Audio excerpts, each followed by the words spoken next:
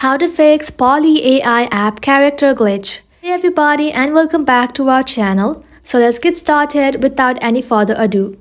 So for that, first of all, go ahead and restart the app.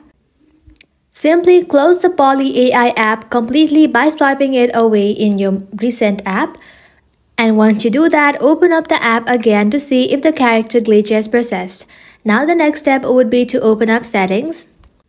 Now once you are inside settings, simply tap on general. From here tap on iPhone storage. Now once you are inside the iPhone storage, search for Poly AI app and then tap onto it. Now once you are here, simply tap on Offload app and then tap on Offload app again. Offloading the application will help you to free up the storage used by the app and will also help you to clear the cache. Now once it is uploaded, make sure to reinstall the application again. Now once it is done, head back to your home screen and then open up your App Store. Once you open it up in the search bar, search for Poly AI app. And once you search for it in the blue button, if it says update instead of open, simply tap on update and let your application update to its latest version.